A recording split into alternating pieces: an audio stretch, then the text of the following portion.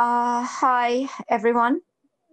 This is Anna Nash and Kim Nash. We are Mike Nash's parents. Everyone is asking about Michael and what happened and how we feel about this great loss for us.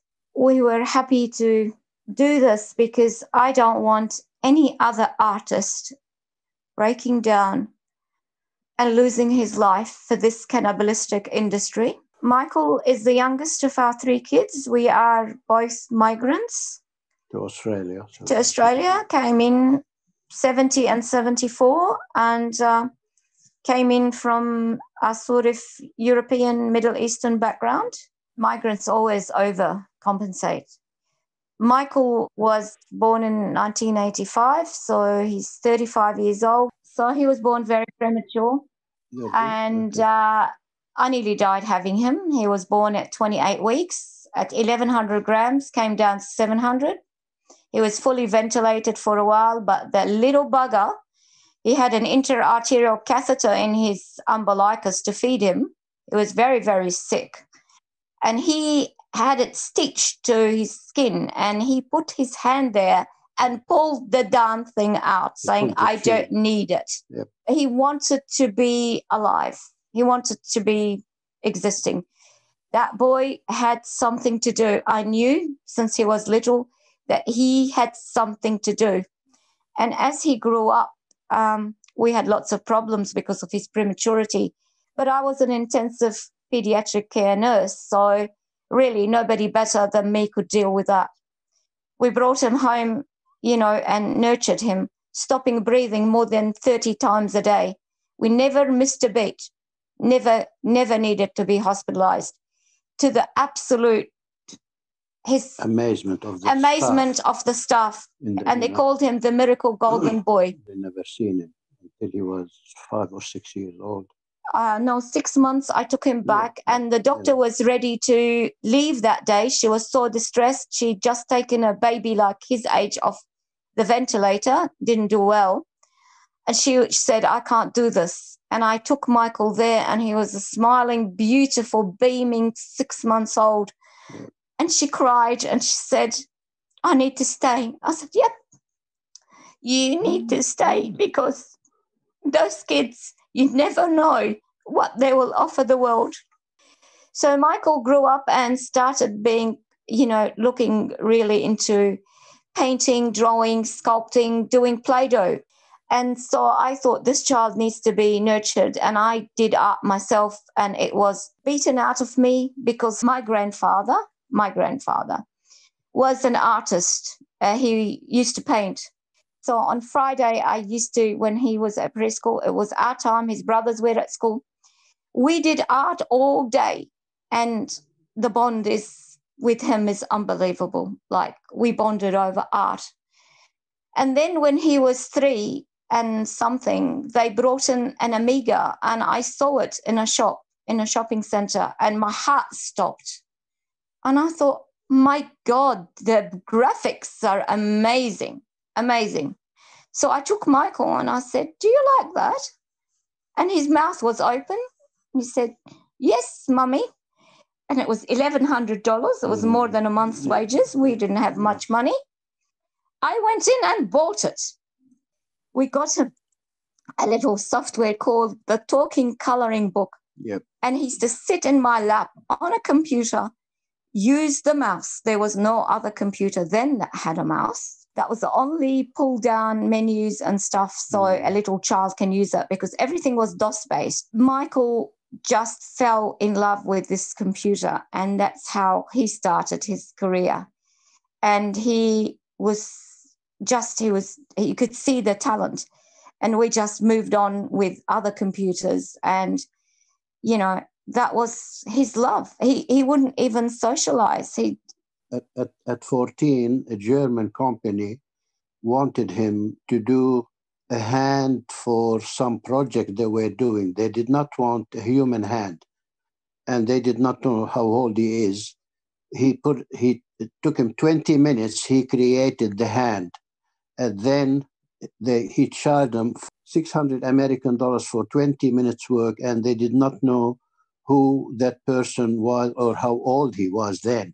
So when he wanted to drop out of school, I said to him, if you really want to make it big, you need a degree. And he said, Mum, they can't teach this stuff. No. Mum, there is no books yet. And I knew that. He was very right-brained. And artists are right-brained. I did a course called Drawing from the Right Side of the Brain, where you switch. So this boy was born with a very big right brain. And that's why he was able to do spatial, everything was in his head. So, Siamak, at 14 or 15, he said, Mum, I'm testing some hair software for somebody. Can you get me some hairdressing, cutting magazines, to cut hair? I said, okay, why? He said, because I need to do the hair by hair, and have it cut like a hairdresser would cut it. So when the model runs or something, it has to sit right. And then he said to me, Mum, I need some decent anatomy books. You've got anatomy books? I said, yeah. I gave him Gray's Anatomy, and he said, I need something better even. So I went and got him $130 book for doctors, And he showed me what he did with it. In his modeling, he can go with the sinew and with every blood vessel. And do you know what it reminded me? I read at the age of 12 or 13, Michelangelo's, and he was called Michael, and I didn't even call him after Michelangelo. He was called Michael after Prof. Michael, who delivered him.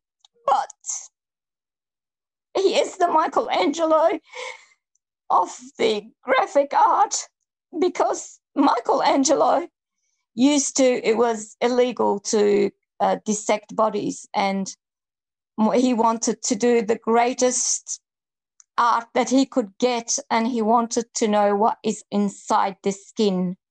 So Michelangelo, I don't know if you know the story, but he used to dissect. They used to kill them if they did that in the Middle Ages. He used to go to the mortuary, and the Pope allowed it. And he used to dissect to do every sinew, every muscle, every blood vessel. My son initially was headhunted by Pandemic Studios. So he was mollycoddled, really. He was treated, Bono was the owner at the time. It was pre-2008, the economic collapse was a disaster for the industry. He had an amazing workspace. He went to work at 10 o'clock whenever he felt like it after the gym. He worked till 7, 8. Work was flexible when he needed to. They had iris stuff. They had technology well advanced. And so he thought that was his first work, because he was freelancing from home. So he never worked for anyone. So Michael thought that's how he'll be treated. He's gifted. He'll do the work 150%, not just that. Then the economic collapse happened, and he lost his job. And when he lost his job, he was headhunted, he and a couple of other talented guys from Pandemic by, I can't remember, it's Liquid Crystal or something like that, some company. And they put him right in the corner, and they timed him, and he had to turn up on time. And he saw what the other askisses, excuse my language, did. They came on time, went on time, produced very little. 9 to 5. Kissed ass, and talked about their weekend all day, and they got away with it.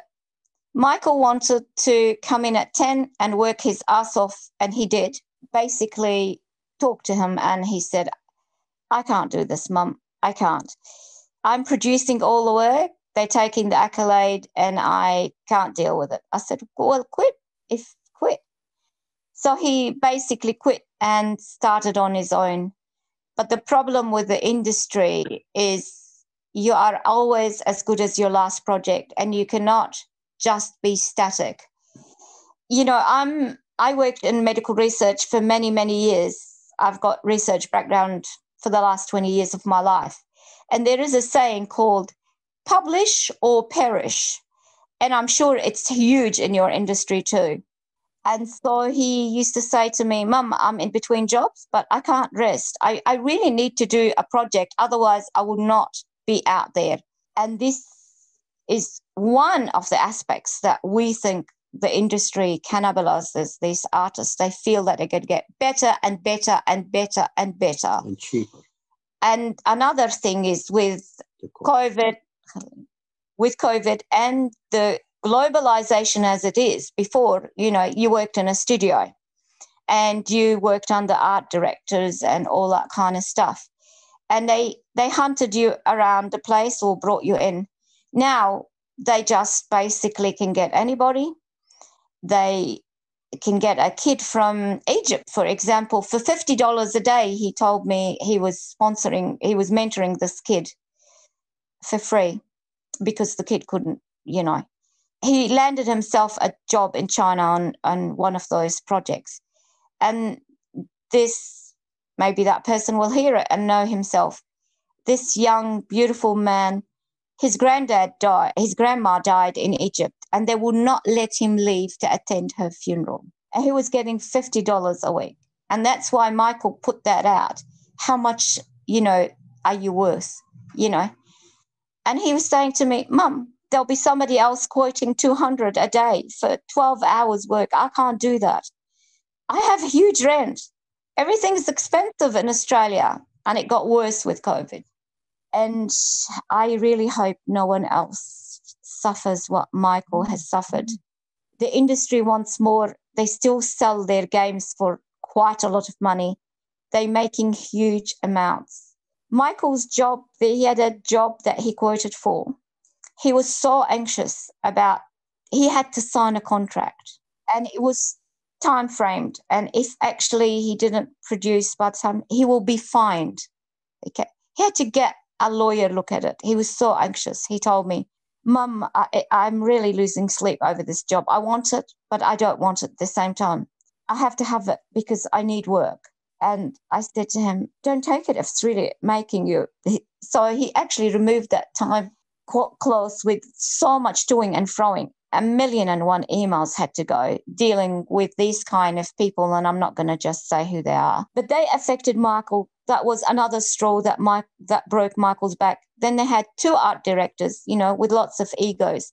He had to do a complete redoing of the project, a complete redo for the same money. I think he let that job go after spending a lot of time on it. Is that how they wanted the industry want to treat their artists as slaves? Because this is slavery. You cannot enslave an artist. Michelangelo was enslaved and was forced by the Pope to work on that Sistine Chapel. And I did go to Italy and I sat there. Yeah. To see the suffering of artists to produce their work. Lying on his back at the height of 15-meter ceiling, and painting, creating. I don't know how he did it, but yeah, he suffered doing it, I'm sure. And what was in that room was amazing.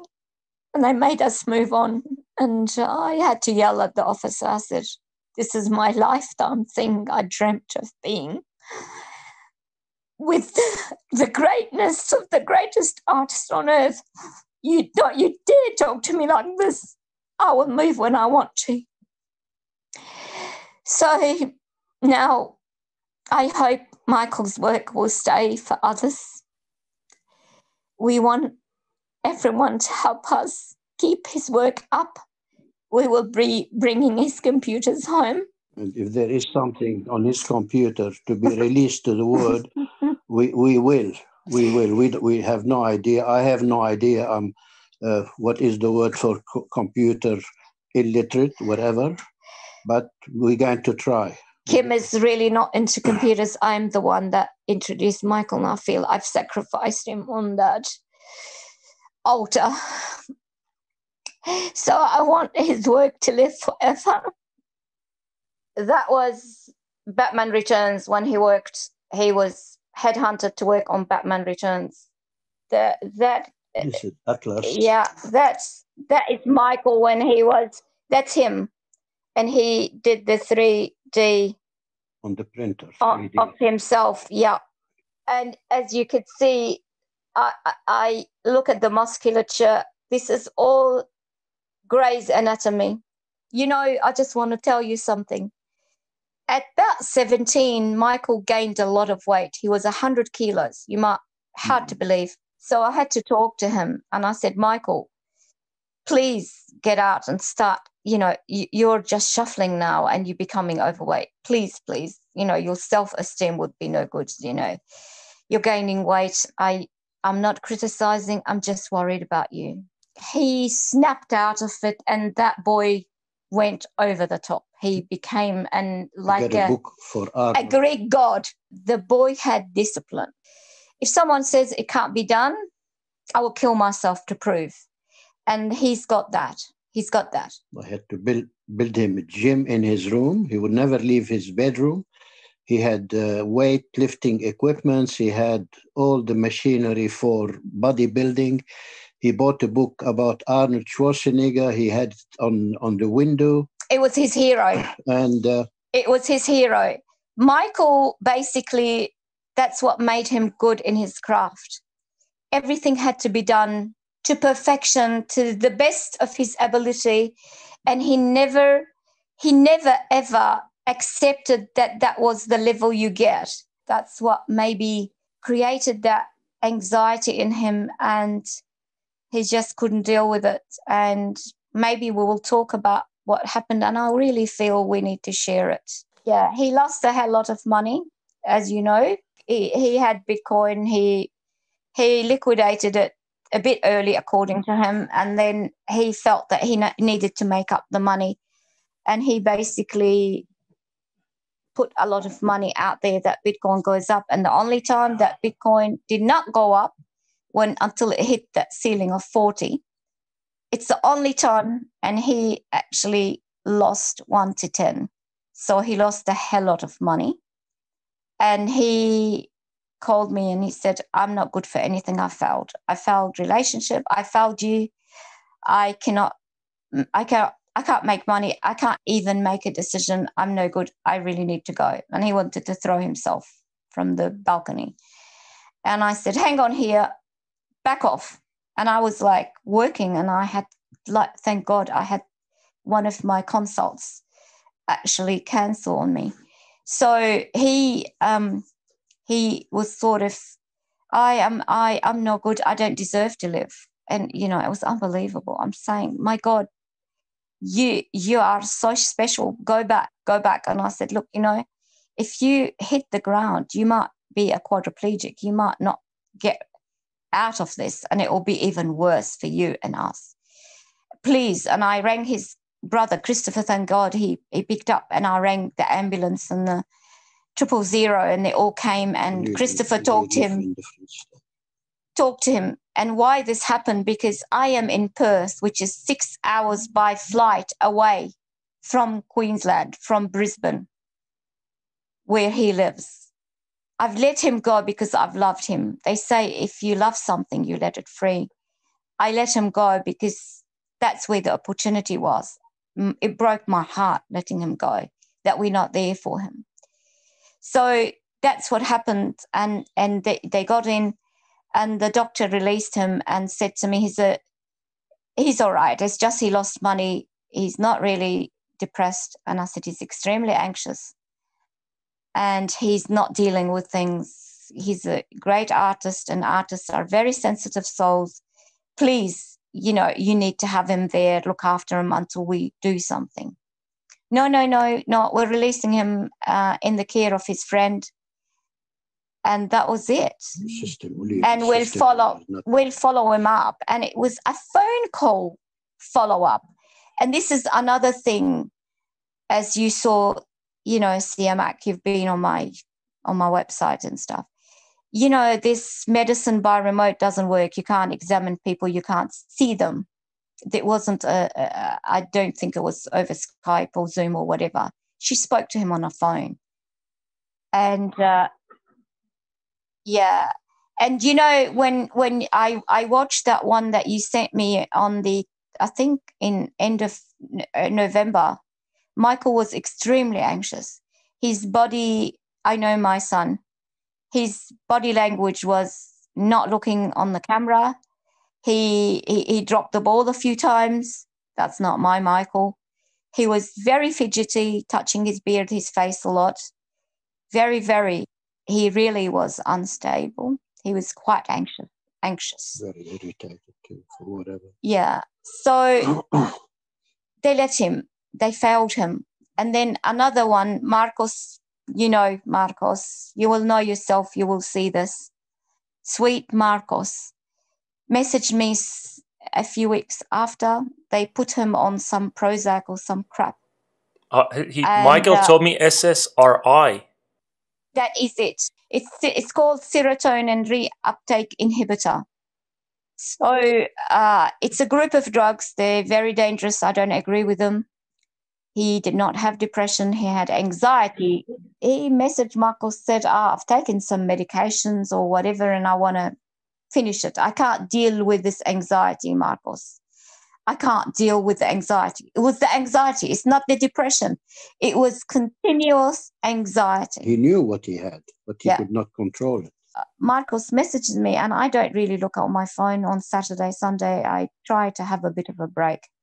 But that morning I looked at his message and said, are you Mike Nash's mum? I need to ring 000.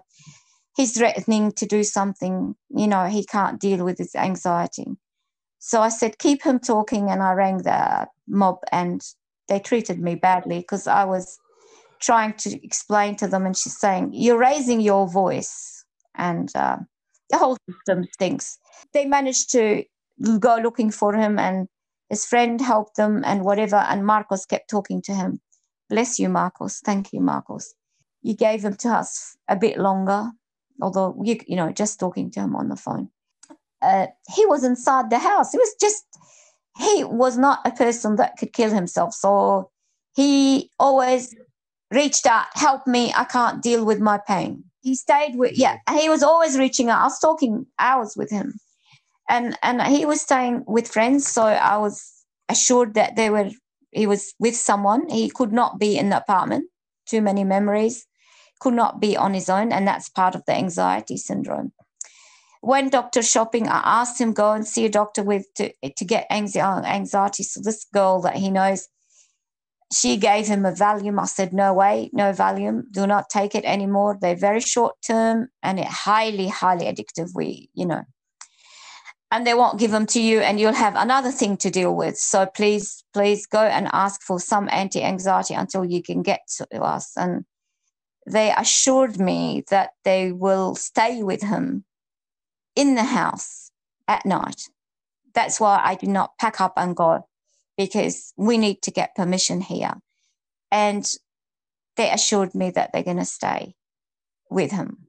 Now, we managed to get the coronial inquest done very fast. I begged. I stayed on the phone the last few days, despite my despair, and talking to people in the press, because I have put something out there saying that this lockdown that we have, which is over the top, we have to get permission to leave our country. We are in a big jail in Australia. For 9 months in Western Australia, there was no community infection. 9 months. Western Australia is open, it's on level 5, but they have been bringing people in, they haven't been testing, and people have got COVID, and we have to deal with them in quarantine. So the actual problem is the quarantine people, the staff getting infected and going into the community and spreading it. That's all. Now, there was an outbreak in Brisbane. That's what happened before Michael, came, There was outbreaks in South Australia. Michael wanted to come for Christmas. He bought a ticket and showed it to me, and we were excited. A week before Christmas, he messages me because what happened, there was a South Australia outbreak. And what happened, our premier, who is like the president in our state, just for others to understand, actually decided that COVID would not attack people and is not going to be carried by people, I'm just doing a literal thing, that we're going to arrive before midnight that day. But after midnight that day, they will go into forced quarantine and pay for their quarantine over $3,000 for the 2 week, be locked up in a tiny little room with no air. okay? Just air conditioning, and be given the crap food, that's microwaved or whatever, and everyone knows how Michael is about food. No vegetables, no nothing, and you cannot order anything that's included your food, and you're not allowed to go out at all. Put your head out. You are in a little jail cell with even prisoners that are actually in isolation that have committed so much they let them out for an hour. These people here are not let out for 14 days, right? And if they test positive, even if they're asymptomatic, even the PCR test might not be correct, they have to stay another 14 days, okay? So Michael, with his mental state, flipped and cancelled and said, if they put me in this little jail cell, Mum, I will kill myself. So I don't want to kill myself, so I'm not coming. I'll come later when I'm feeling better, okay? I cannot take this. I can't take this COVID crap.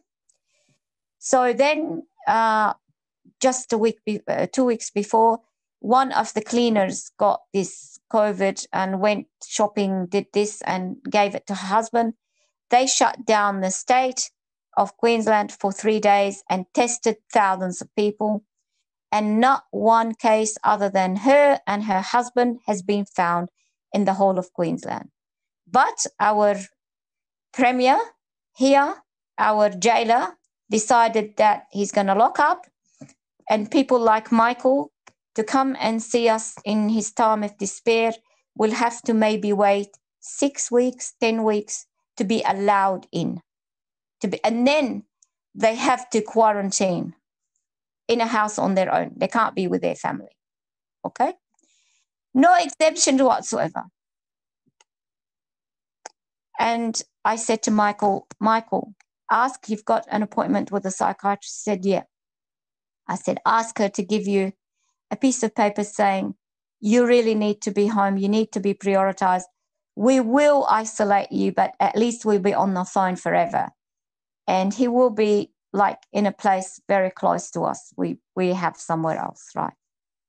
And he rang me on Friday and he was very calm. And I said to him, how did you go, Mum, it's called the G2G form. And he said, I'm putting the stuff in. Can you give me the address for the country property? I said, yes, okay.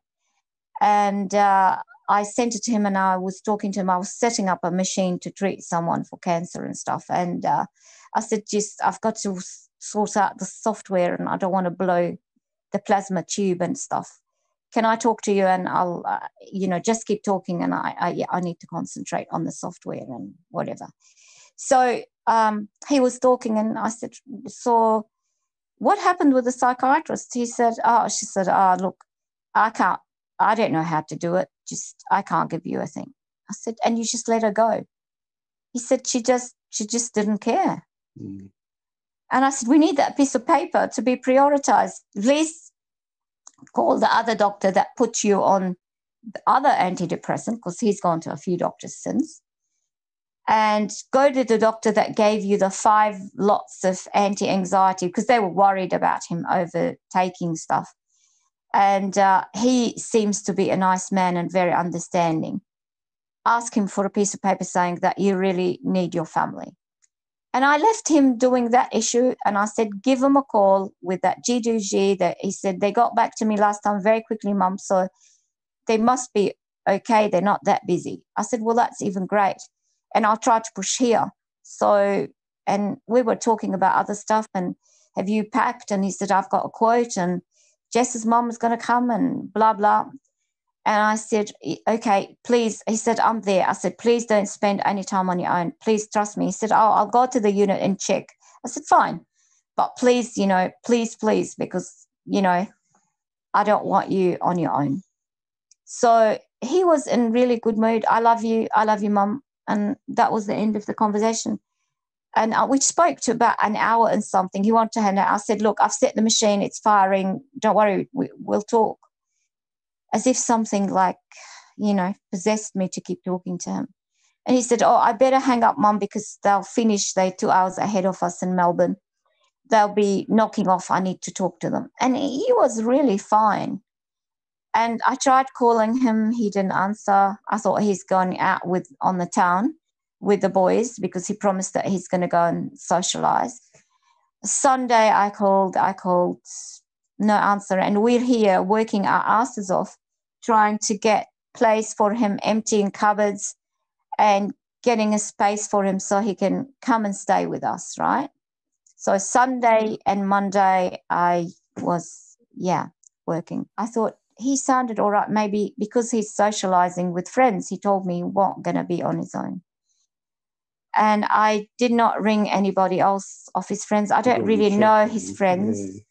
He did call a guy and he asked him to come over on Sunday night. And the guy said, no, you come over, you know. The stupidity of youth, you know what I mean. And that person should have known better because he knew about should have went to see him.